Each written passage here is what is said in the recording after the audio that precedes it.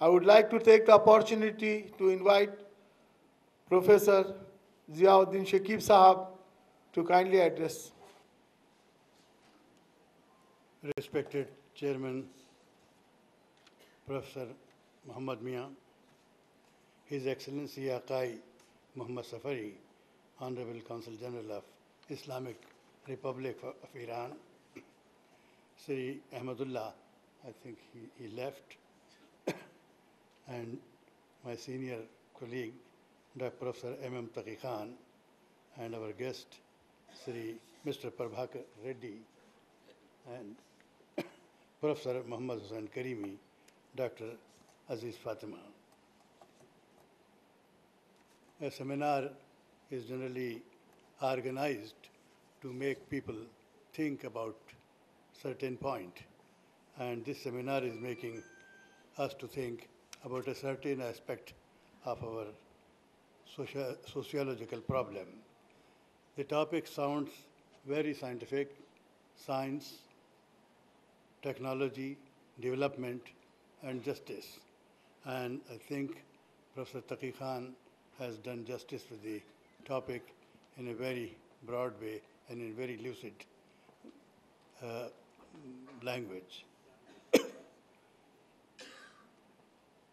I have just a few points to offer on these things, because we are not going to approach to this topic as scientists. I'm not a scientist, but we are the consumers, we are the users of science and technology, and for us, this is a sociological issue.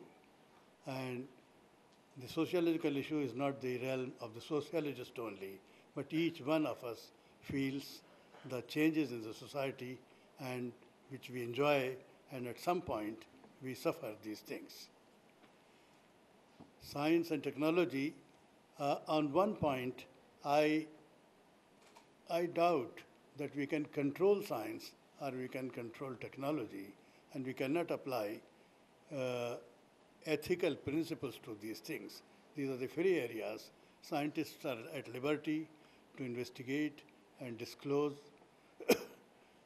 the secrets of nature, and this will go on.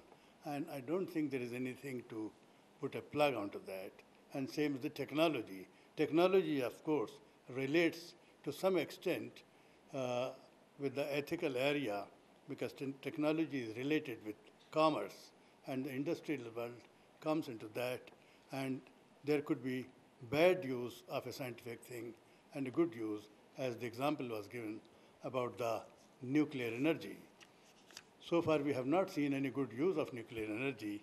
It has been a very bad impact on our psychology for the last 40, 50 years, and even now, it is having an impact on our mind, and the future is very much threatened with the spread of nuclear power with the small countries.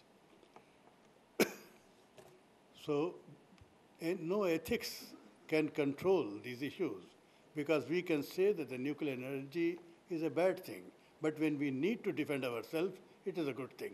We will adopt it. So I don't think this really is an issue which can be controlled by ethical debates or things.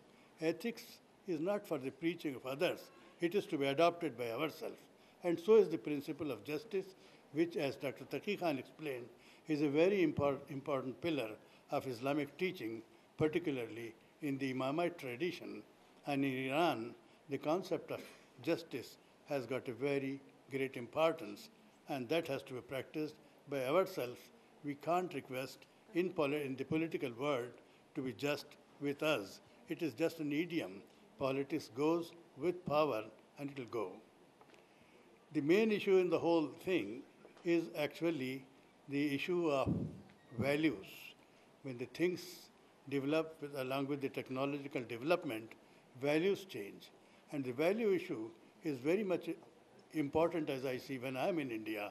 I know it becomes very important. And when I'm in the West, I don't see the value issue has got any importance there. Scientific seminars are just the scientific seminars.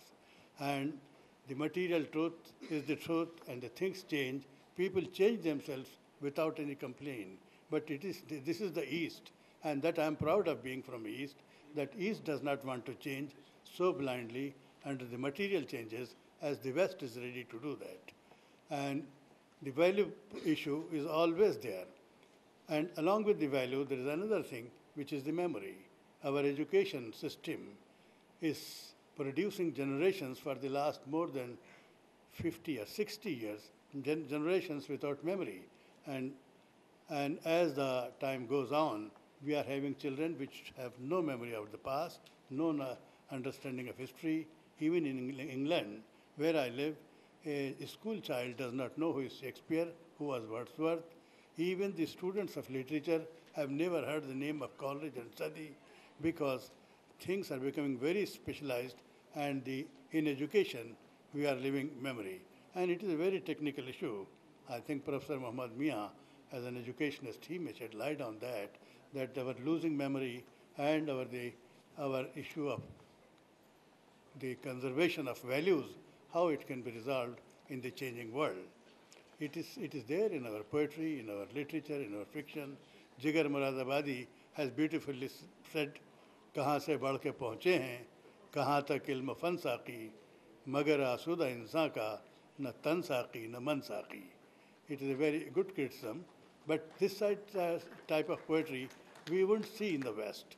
It is there in the East, and in this way, I think Iran is Oriental world has to take a lead. Hindustan is taking a lead. Hindustan is trying to stand to the moral standards and conserve the values and the memory to some extent, but not so strongly, but as it is being done in Iran. And these things, I think this sort of seminar are very important to remind us of these facts, and I hope the outcome will be something very promising. Thank you very much. His Excellency Agha Mahmood Safari साहब consul general of Islamic Republic of Iran से दरख्वास्त करूँगा कि वो इस जलसे को खिताब करें. I request His Excellency Mr. Mahmoud Safari to address the gathering. In the name of Allah, Professor Muhammad Miam, Honorable Vice Chancellor, Maulana Azad Urdu University, and Excellency Rabakar Reddy, President of Iran French Society, and Professor Aziz Banu, and Professor Taghi Khan, and Professor Ziauddin Ahmad, and Professor and my dear Mr. Professor Muhammad Hussein Karim.